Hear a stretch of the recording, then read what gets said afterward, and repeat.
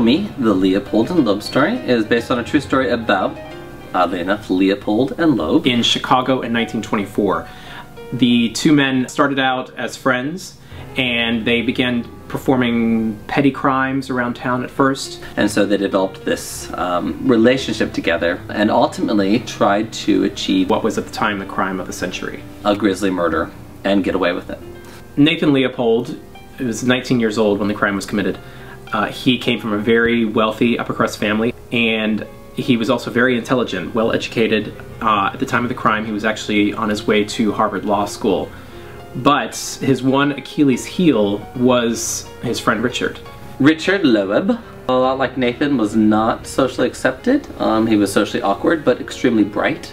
This character in particular is the manipulator. So he's using his influence, his charisma,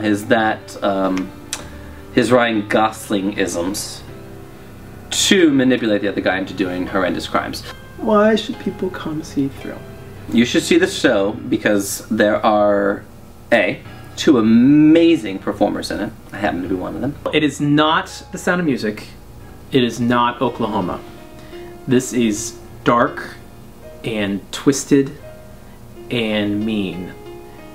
If you're a fan of those genres, but also are kind of like a fan of, you know, a really kind of interesting love story, then this is the show for you.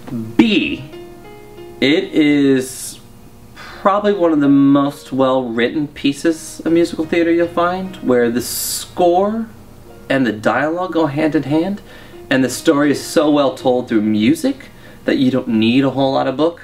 Thrill Me. We're both superior to all.